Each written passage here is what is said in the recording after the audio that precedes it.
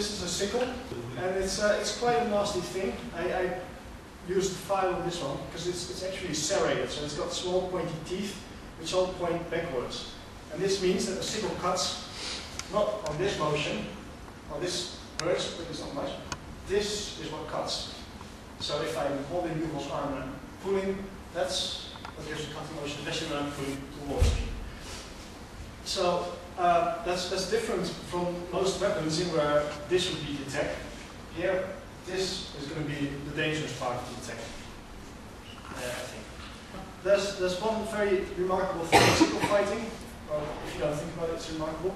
And you see a lot of blocks when Yuval makes an attack, a high attack. You actually see a block like this. Now, any dagger fighter will tell you, oh, you're going to break your thumb, then you get hit in the head. So why do we see a block like this? I have a theory about that. And that is, if I use my arm to block in a normal dagger fashion, I'm blocking. Why don't you make the block then? So I'll be attacking Yuval, he's going to block in a normal dagger fashion. I can either pull back my attack and cut his arm, which is nice in an angle to my attack, so it's easy to get it and whang. That's one option there. For him. If I'm not fast enough to do that, from here I can still angle a sickle around his arm quite easily and be nasty.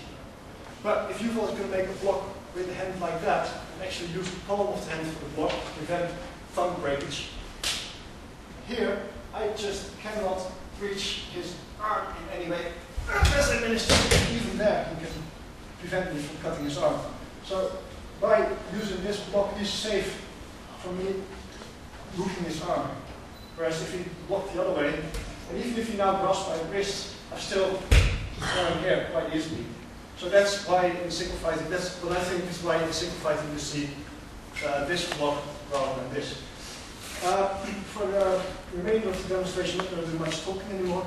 I'm going to show you, the book has 16 pages on sickle, and each page basically describes an attack, a counter, a counter, counter, and a counter, counter, and until somebody is hurt in a nasty way.